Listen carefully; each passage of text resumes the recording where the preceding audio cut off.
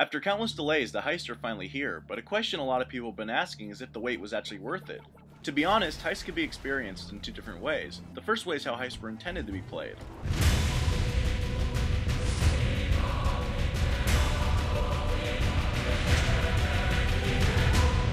Orgies! Second, unfortunately, is how 90% of your game will be played.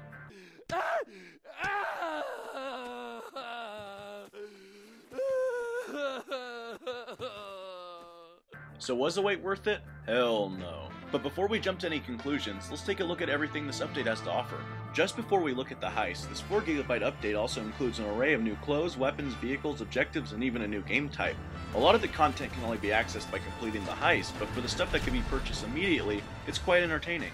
One of the new weapons is a flare gun that you can either use to show your friends your location or catch them on fire. The color of the flare depends on the weapon skin you equip, so this makes for a neat addition to the Grand Theft Auto arsenal. This update also adds new objectives to complete in free mode. Daily objectives can force you to try new things, which can be fun, or you could take on helicopters and drug trucks for Trevor. The new set of clothing varies from heist outfits just to general unique clothes, and at last we can finally wear gloves with any outfit we're wearing.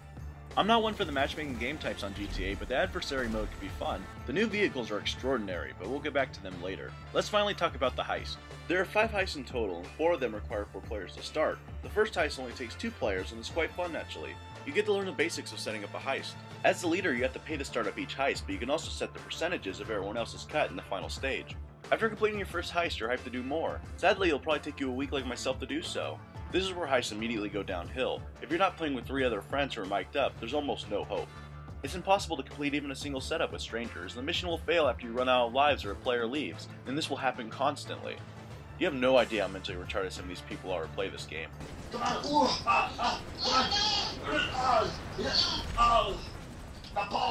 If you're not mic'd up, then you shouldn't be allowed to play heists. The heists rely on teamwork, and if you fail to be a team player, then I hope your father gets raped. Welcome aboard. No other game has made me as mad as playing Heist. I like to consider myself a casual gamer, and if I can barely complete a single heist in spring break, then I can't imagine anyone else getting too far. The only reason it took me so long to make this video is because I wanted to make sure I played every heist before doing so. But not all the flaws can be blamed on playing with strangers. It could even be hard to start a match with 3 other buddies. It seems that this update also made it extremely hard to join games, and even loading screens are longer. I want to play Heist, not Cloud Simulator 2015.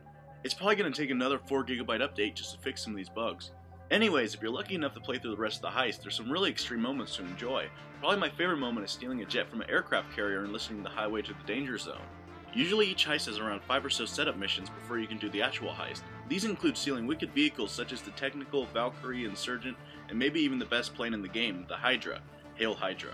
The final of every heist is a lot of fun if you have the right people. You'll either be breaking into a bank, stealing from Merryweather, or even breaking an insane convict from prison.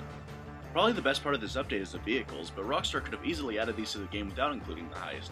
It's a shame you have to beat the heist the vehicles are related to before you can even get the option to buy them. If the heist didn't require playing with 3 other people, then they'd probably be more fun and enjoyable. In the future, I hope Rockstar adds either 3 or less player heist, or a system where NPCs can play the role of another player. Until then, Rockstar's heists get a 4 out of 10. I know the heist might be free, but until there's an update that actually fixes them, my opinion isn't going to change. Well guys, thanks for watching, and I'll catch you guys next time. Orgies!